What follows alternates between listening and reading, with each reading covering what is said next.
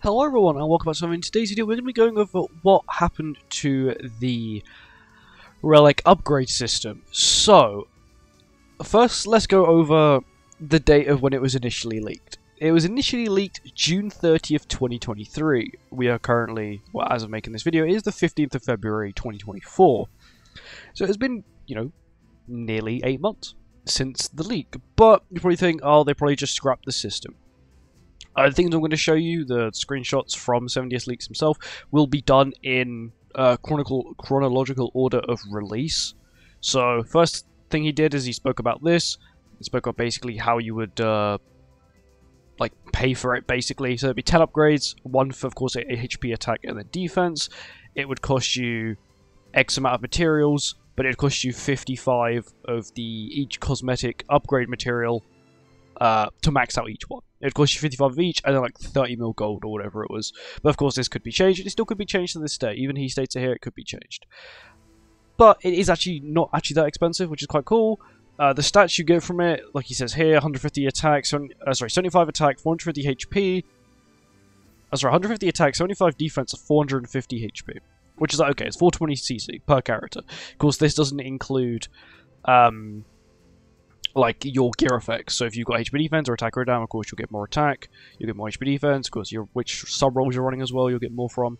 Then the next one we got was this, which was basically him showing what they had done. So basically they had changed it and made it so you got a lot, and I mean a lot more stats. As you can, I don't need to do that, but as you can see, he got a lot more stats was added to it.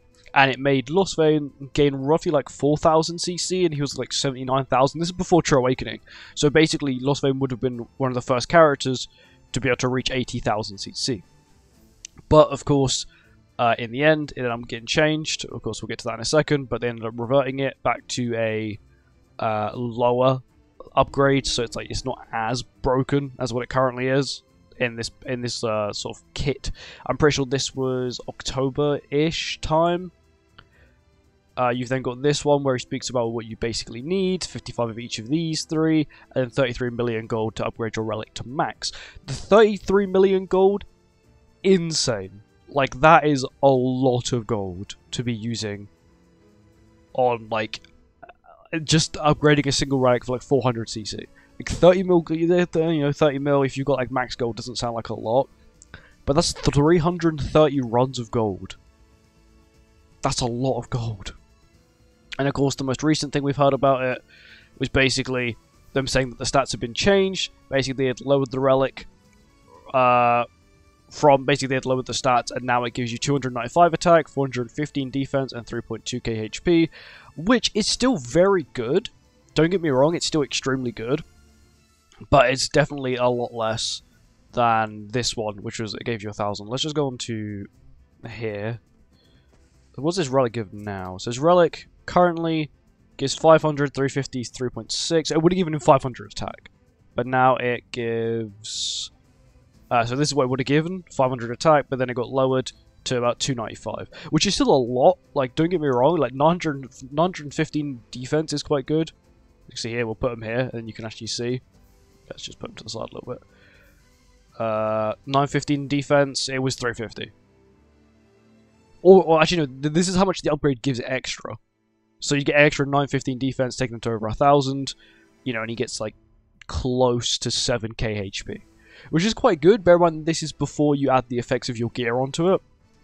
Which is, of course, your biggest thing, is the gear effects. Because gear effects do, like, affect the relic. I'll show you here, like, these stats here, I know I'm in, like, the weird view, let me change that to normal Grand Cross view, there we go.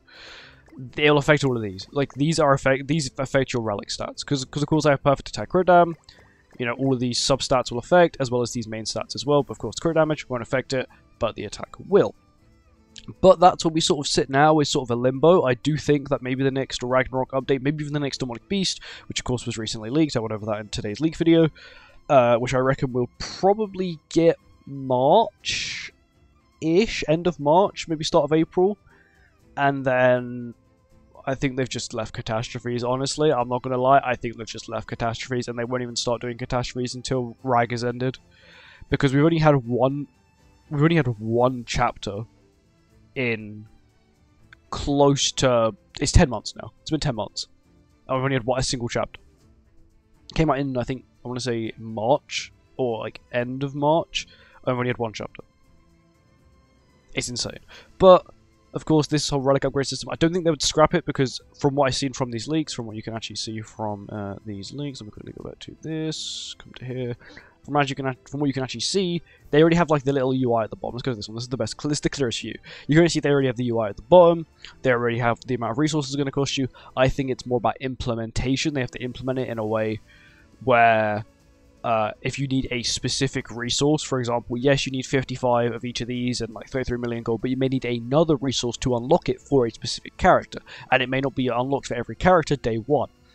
So what they may do is they may add a resource where you have to sort of, like, I don't know, you have to get like a special coin, and that coin then allows you to upgrade it for a character sort of thing. Sort of like LR coins. They may even make it cost LR coins, because LR coins are super abundant, and they even say they're going to make it like easier to get more LR coins, because of course True Awakening, but this of course would put quite a strain on the supply of LR coins, but as long as they add, as long as they make more supply, it doesn't matter how much demand there is, as long as they make more supply. But anyway, yeah, I thought I'd just make a video talking about it, because it's something we haven't heard about in the leaks for, I want to say, close to 4-ish months. Yeah, like November, maybe start of December-ish was the last time we heard about it, and I thought I'd just make a quick video going over what I think is going to happen. They wouldn't have scrapped it, because they've already seen that they've already come too far in development. I think it's more about implementation. They did actually say they wanted to implement it with the event demonic beast thing they made, where it was the 3 demonic beasts with the 3 difficulties, and then in the end, of course, that actually had to get scrapped because it wasn't balance tested, and no one actually finished the final difficulty on the 3rd floor, which basically means they couldn't do it. It wouldn't be a viable thing to add to it. So I think they're just trying to make up some game mode that they could, implement it with. I do think maybe they should make a new currency which you get this currency from completing demonic beasts. I don't know, like a special coin or something, which you get from defeating demonic beasts, and you can use it to buy, I don't know, LR coins, like a limited amount of LR coins a week, SA coins, SSR penance, UR penance gold, demon mats, enhanced mats, all that kind of stuff. But I think you should only be able to get it from completing demonic beasts. Floor 1 of Bird gives the lowest, floor 3 of Nidhogg gets the highest, sort of thing. Just so it's a little bit more, I don't know, it gives you sort of reason to farm it after you get on all the relics. I have every relic in the game, and I have the ability to get Jenna's relic when I get Jenna, sort of thing. So it's literally only relic I don't have. And I do think that they're maybe implementing a way through the current demonic beast is probably the way to go. So that means demonic beasts sort of are the whole thing to do with relics, and it's not sort of like, oh, I have to do this, and then I have to do something else to get the materials to do it as well, to level up my relic. Just put all the relics under demonic beast. Like, I think that's what they were trying to do with the mode they added, but it was just too bad. It wasn't balanced. There wasn't people just weren't able to complete it because there was so many gimmicks. It was like barely possible to do floor 1 as a free play player of the first difficulty, because it was just so horrible. And floor 2 was like, yeah, you could do it, but you have to spend hours doing it. It's just not fun. But overall, it will come in the future. Probably, I reckon we'll get it before mid this year, because if we don't get it before mid this year, they've been sitting on it for nearly a year, which is a long time to be sitting on a single 100% like confirmed leak of a new piece of content that's coming out.